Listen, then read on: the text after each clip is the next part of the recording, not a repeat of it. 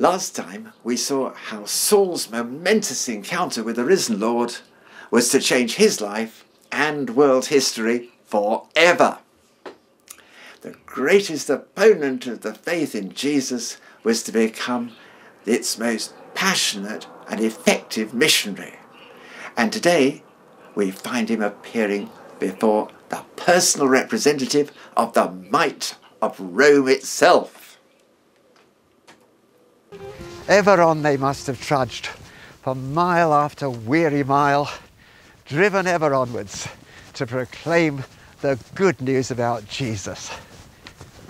Until finally the climax, Paphos itself. They must have been thankful to have made it. Today, its port is more given over to pleasure, serving as a small marina and a shelter for fishermen. But in Paul's day, it was a major seaport.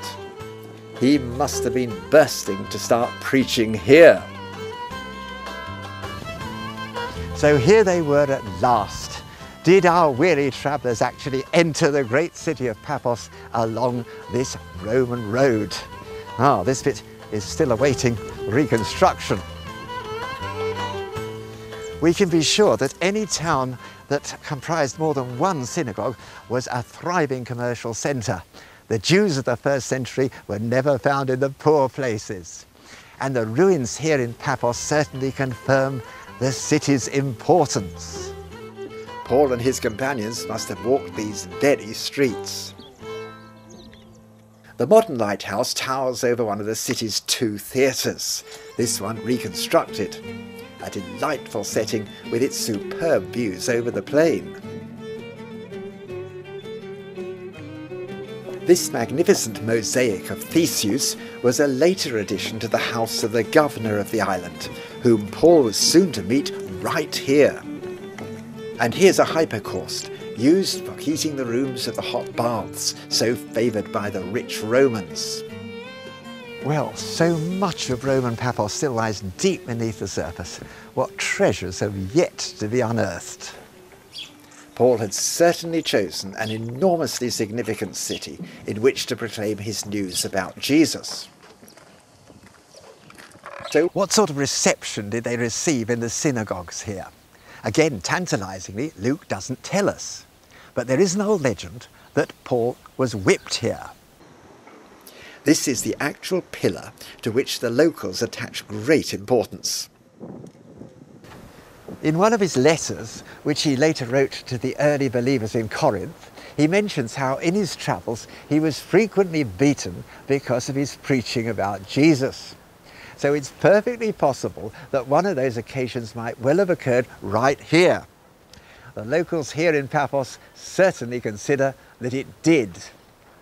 They've even named their restaurant in commemoration of it.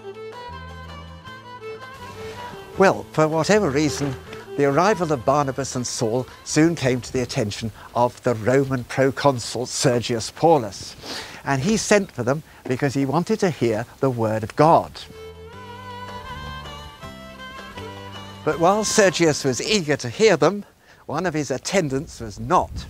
Elymas, the sorcerer, that's what his name means, and he opposed them, and he tried to turn the proconsul from the faith. But Paul, full of the Holy Spirit, he looked straight at him and he said, "You child of the devil and an enemy of everything that is right. I know what you are. You're full of all kinds of deceit and trickery. When will you ever stop perverting the right ways of the Lord? And now the hand of the Lord is on you, and you will be blind. And for a moment or a while you will be unable to see the light of the sun." Immediately mist and darkness came over him, and he groped around trying to find someone to lead him by the hand. When Sergius saw this, he was believed because he was amazed at the power of the Lord.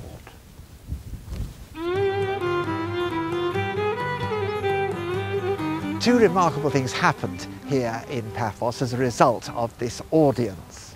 From now on, it's never Barnabas and Saul, but always Paul and his party. Up to now, it had always been Saul following Barnabas as a loyal and devoted friend. But from now on, as I said, it's always Paul and his party.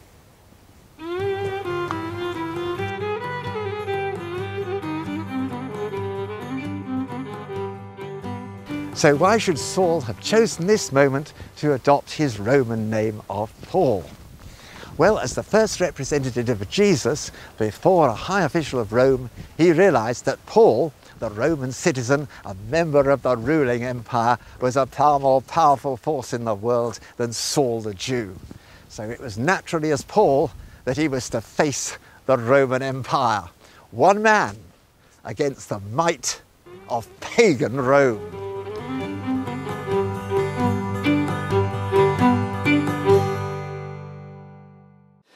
So, from now on, it's no longer the exploits of Saul that we'll be studying, but Paul. In the last but one chapter of the Bible, God says, "Behold, I make all things new." Well, as a foretaste of that, he's certainly done that in the life of Paul. The great antagonist has become the great apostle. So next time, we'll find him setting off with Barnabas to the mainland of what's present-day Turkey.